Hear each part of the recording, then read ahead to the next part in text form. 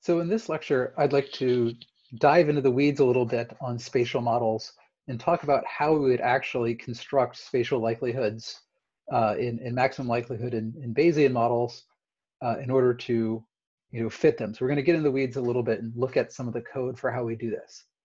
So in the previous conceptual lecture, we talked about how we could break down a spatial model to say the predicted response variable z at some location x is a function of the process model. The process model's predictions at that location given some parameters, plus a spatial error component, plus a non-spatial residual error component, otherwise known as the nugget. And we can rewrite that general spatial model more specifically by saying the vector of our predicted z's is going to follow a multivariate normal distribution with the mean coming from our process model. And remember, that could be as simple as a constant mean or a linear model or a nonlinear model, whatever is predicting the means at each of those locations. And then we're going to take these two components, spatial covariance and the residual error, and combine them together into our overall covariance matrix.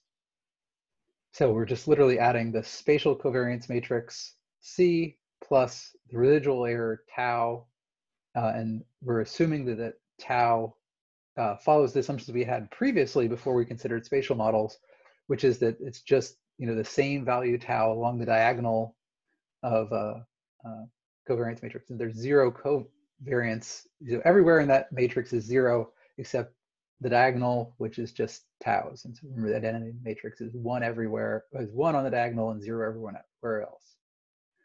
Okay, so if that's our model, how do we implement that in maximum likelihood?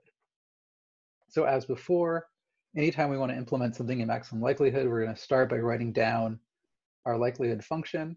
And here we're saying our likelihood function, we're going to call it GP MLE, and GP just as a reference to this being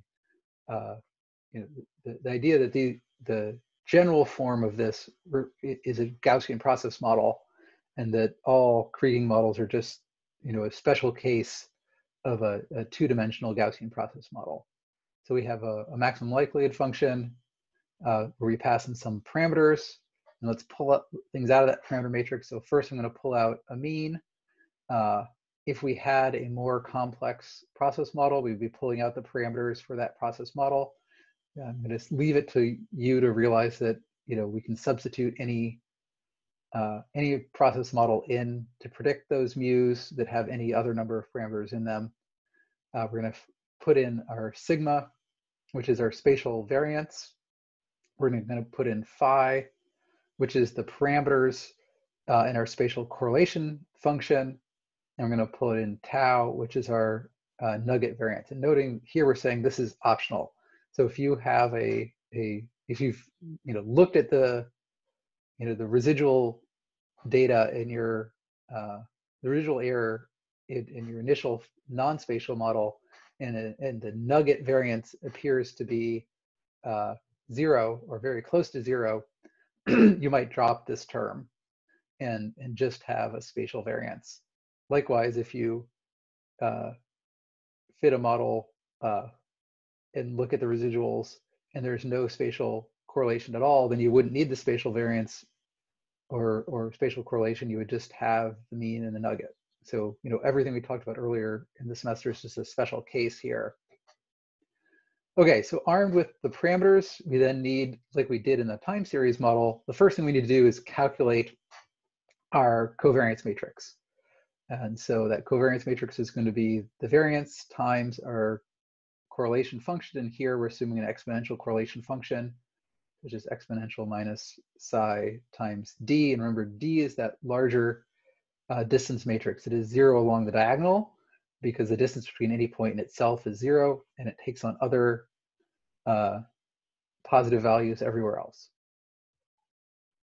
So once we've calculated that covariance function, then our overall likelihood is fairly straightforward. We have a multivariate normal likelihood of our data given the predictions from our process model, and then a covariance matrix that combines the spatial covariance plus this nugget variance. We're going to want those to be logged. We're going to sum up those logged likelihoods, and we're going to change the sign on that in order to minimize this function. So armed with that function, we would then proceed on as we always did. We'd want to start with an initial guess of the parameters, test that that initial guess gives us a valid initial likelihood, that you're not taking an initial guess that gives you an NA or a null or an infinity for your log likelihood. And then we, once we had tested that we had a valid function and a valid initial condition, we could just pass this into any optimization routine, and it's going to just propose and accept or reject parameters until it finds the best estimate of these parameters. That's all. Well, in a sense, that's all there is to it. And the red parts here, which highlights that calculation of the covariance matrix and the plugging of that covariance matrix in, really highlights that turning a non-spatial model into a spatial model doesn't actually require a lot of additional coding. Next, I'm going to extend what we just did in the maximum likelihood to a Bayesian context. In the Bayesian context, we still have the same likelihood. Our vector of z's follows a multivariate normal with the predictions from our process model mu, spatial covariance, nugget variance.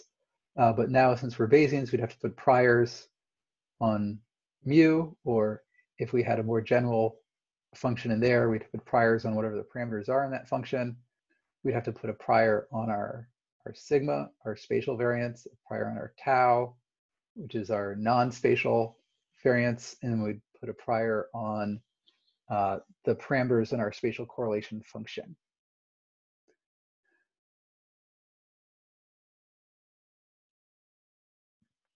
To implement this in JAGs,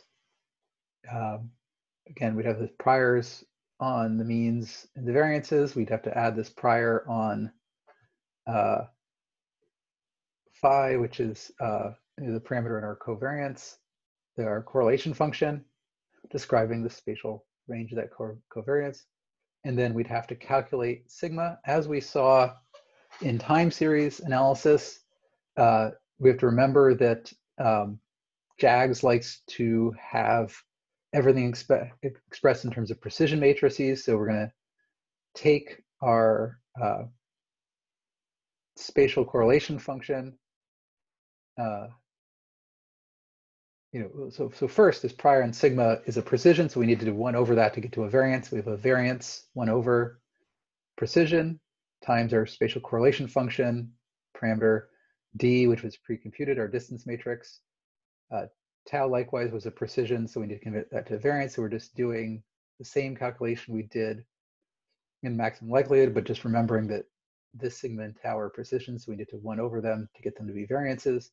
So we calculate our covariance matrix, and then we need to do the inverse of that to get back to a big sigma precision matrix. Once we have that big sigma precision matrix, we're just saying our whole vector of z's is multivariate normal with our mean from our process model. In this case, it's just a constant mu, and our spatial covariance. So our covariance matrix sigma, which again is a combination of spatial and non-spatial covariances.